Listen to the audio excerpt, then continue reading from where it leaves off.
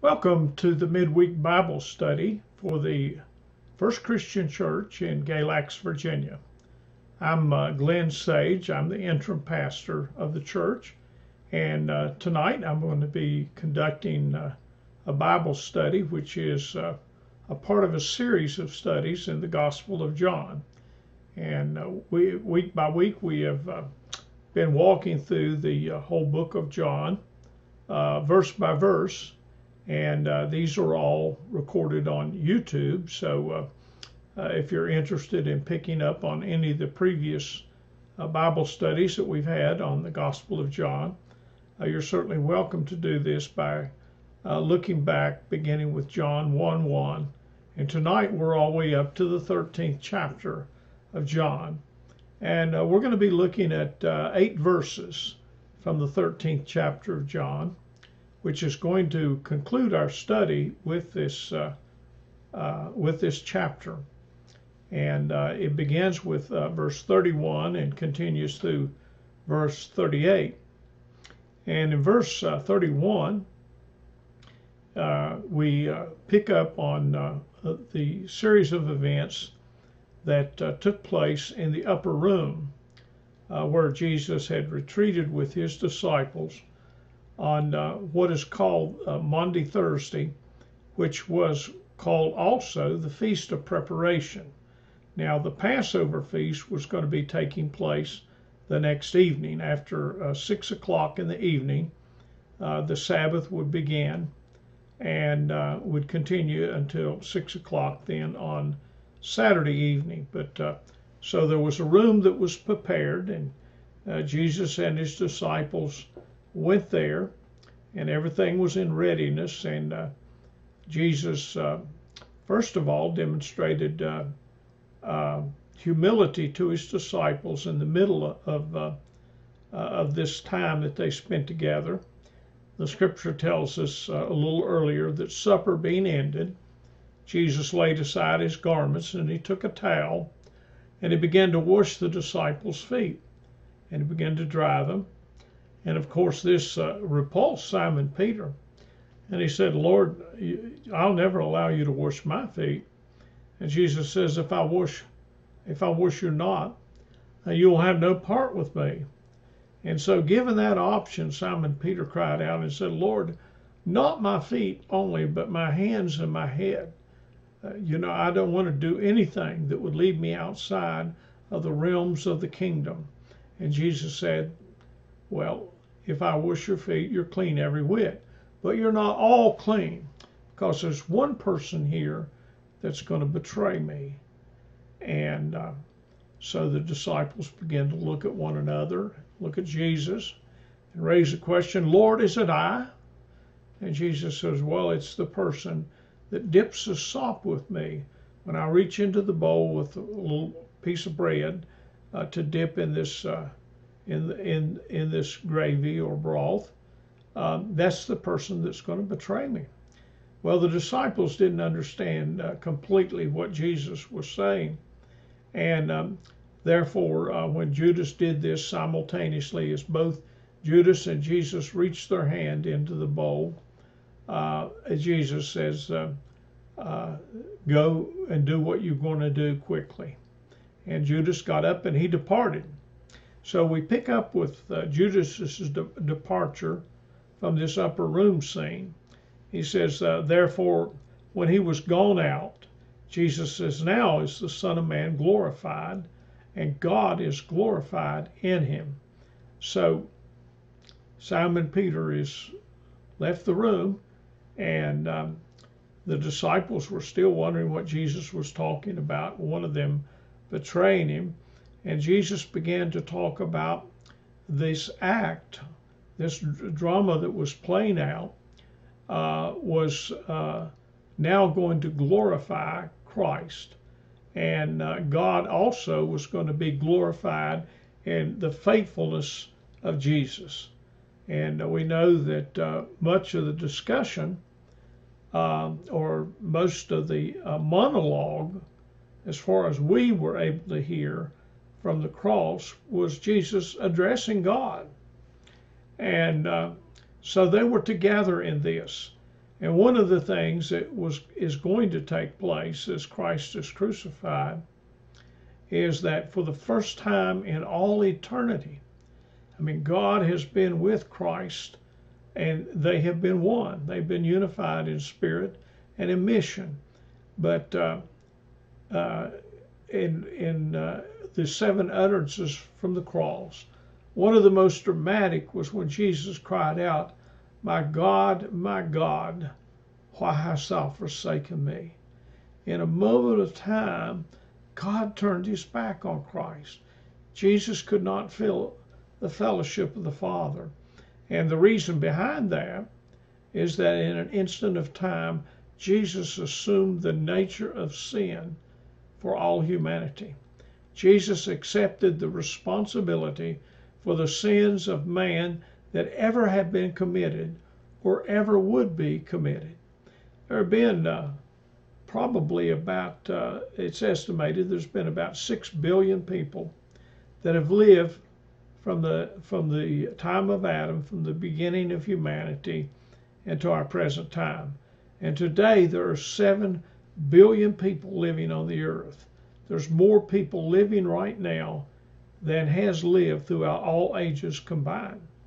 And so in that moment of time, Jesus accepted the responsibility and become a substitute for every sin that humanity had ever committed. What a weight this must have been for an innocent man to assume this. He'd never known guilt in his life because he'd never did anything to feel guilty about. He had always made the perfect decisions, perfect choices, and did the right thing. But in a moment on the cross, he was going to be glorified, and God was going to be glorified in him.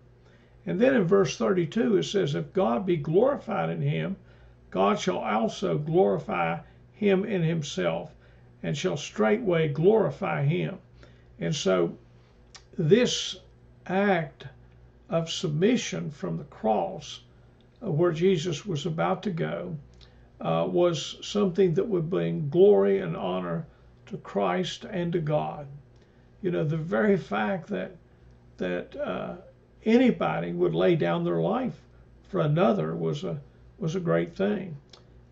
Generally, those who have received the Congressional Medal of Honor in American military receive this because of sacrifice or taking humongous risks that went far beyond the call of duty to save their fellow combatants, the soldiers that were serving with them.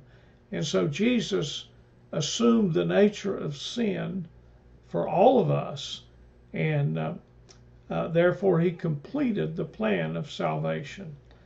From the very beginning, Jesus has been declared as the Lamb of God that would take away the sins of the world.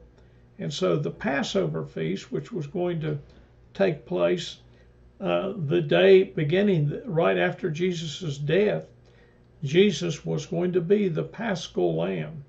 He was going to be the sacrificial lamb given as a substitute for the sins of all humanity. So in verse 33, Jesus describes his disciples, who were mature men. Most of them were probably older than Jesus. Jesus was about 30 when he began his public ministry, and now he's about 33 years old. He had a 3-year public ministry, and these fishermen and tax collectors and people from all walks of life that became his disciples, became part of the 12. They were probably older than Jesus, and an exception to that was John. John, the author of this writing that we're studying tonight, was younger than the rest of them, and he was going to be the only one to not die a martyr's death. And we're going to look at that in just a little bit as well. So Jesus says to them, little children, So he's talking about their level of faith and development spiritually, not physically, but spiritually. And he tells them that yet a little while I'm with you. So Jesus is now telling them, my time is short. I'm not going to be with you much longer. And of course, they didn't know whether this was days, weeks, or years. But Jesus was saying that I'm not always going to be here. And he says, you're going to seek me.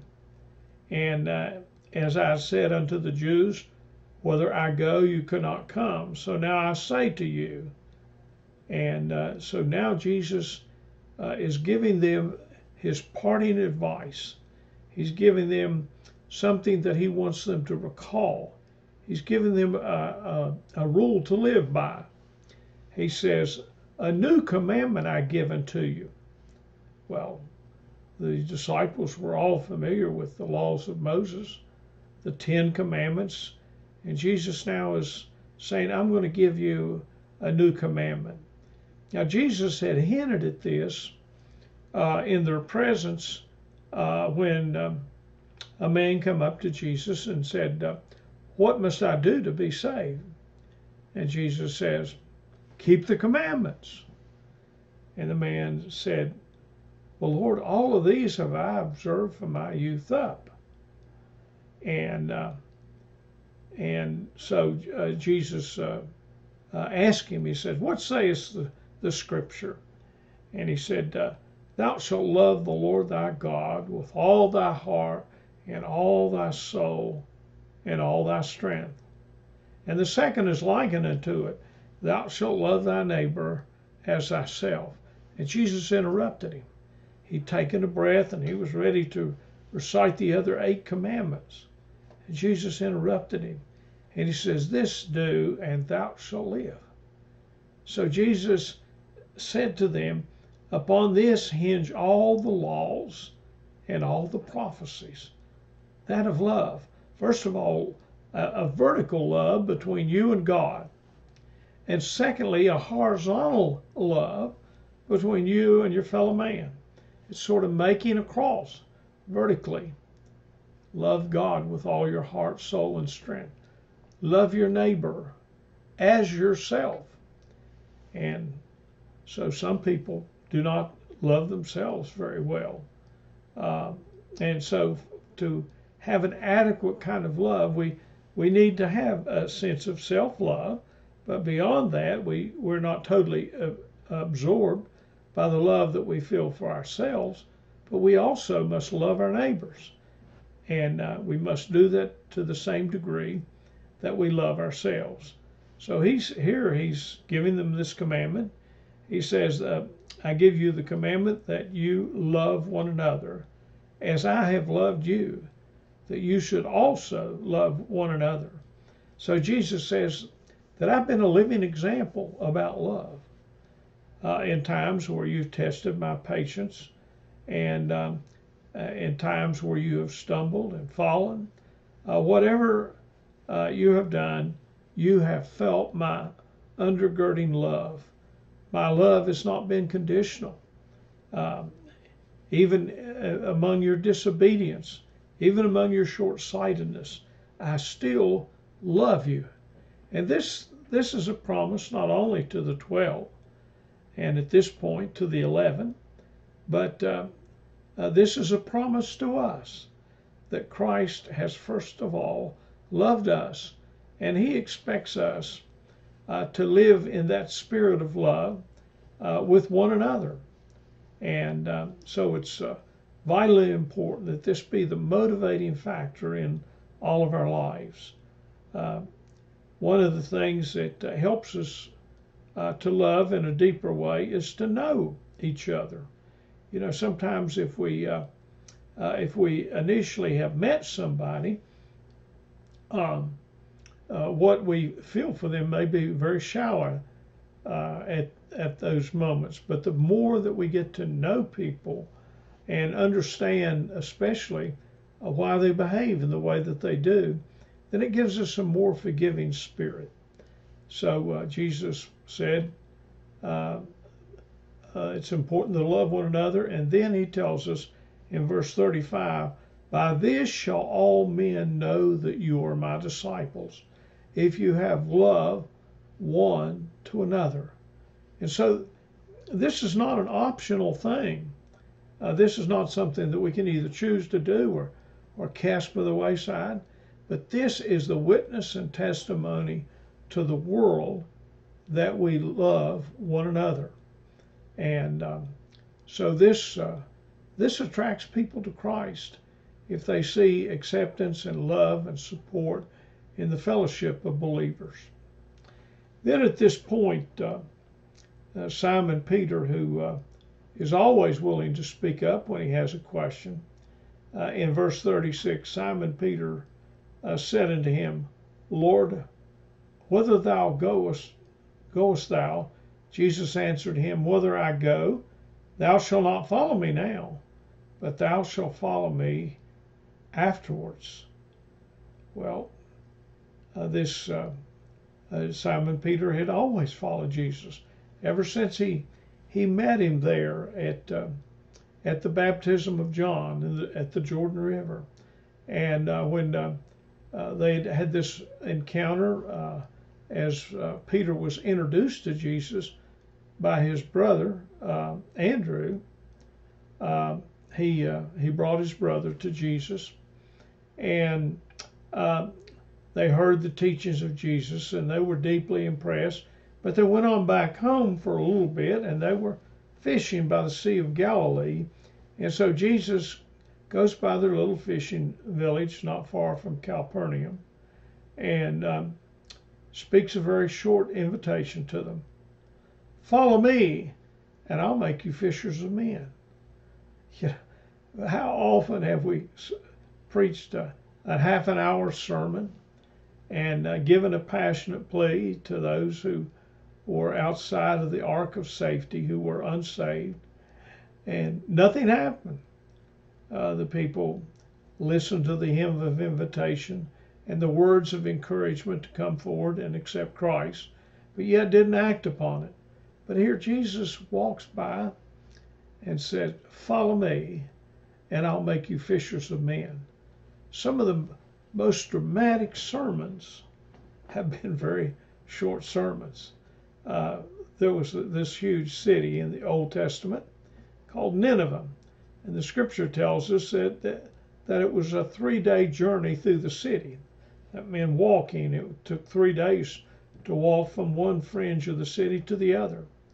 And Jonah went there with a commission from God to tell the people, yet 40 days and Nineveh shall be overthrown. Now, there was no grace in this sermon. There was no promise of, if you do this thing, I'm going to do the other thing for you. But it was simply a message of condemnation. Yet 40 days and Nineveh is going to be overthrown. And the people were cut to the heart. They were cut to the very core of their being, much as these disciples were by the Sea of Galilee, when Jesus says, follow me, and I'll make you fishers of men. These men were generations deep in the fishing profession. And so their father Zebedee before them was a fisherman. His father before him was a fisherman. That's all they knew. And Jesus was saying to them, forsake what you've been doing, leave what you have committed your life to, and follow me, and I'll make you fishers of men. And immediately the scripture tells us they forsook their nets and followed Jesus. The normal thing for fishermen, when they had toiled all night, and that was the best time to fish using trolling nets, was at night, and that was the most productive time. And so when they finished up their shift by daylight, they were worn out and they were hungry and they were tired and sleepy. But the thing that they did was they, first of all, they washed their nets. They cleaned out all the stuff that wasn't fish inside the net, and they mended their nets. They got it ready for the next shift. But here when Jesus walked by and says, follow me, and I will make you fishers of men. Immediately they forsook their nets. They left them right where they were. Nothing was more pressing than the call of the kingdom to follow Jesus, to do what Jesus asked them to do. And the Ninevites, when they heard this message, yet 40 days and Nineveh shall be overthrown, they said one to the other, pray adventure, who can say if God will turn his face from his fierce anger? In other words, let's try to repent of our evil.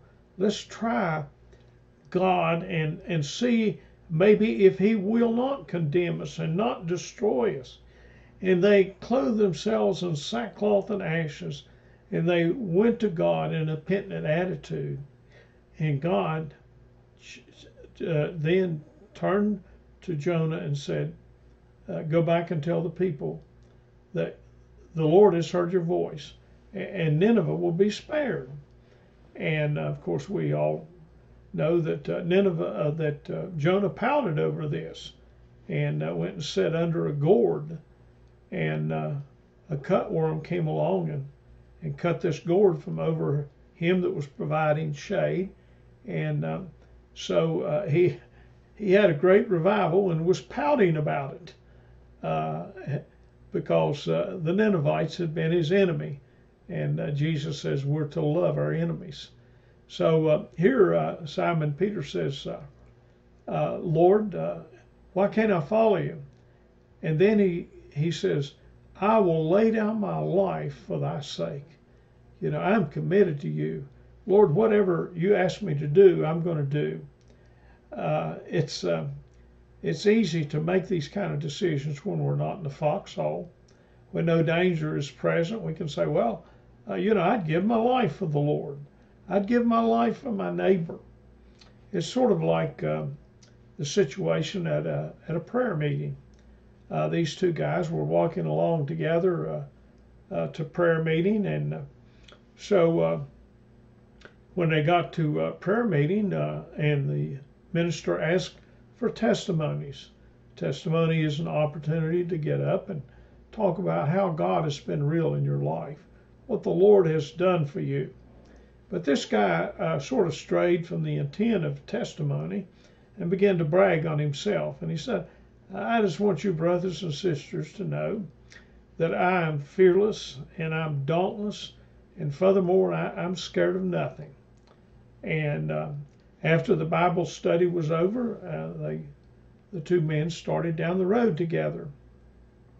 And as they sojourned together, the man who heard his friend give this testimony said, Brother John, I didn't realize how brave you were.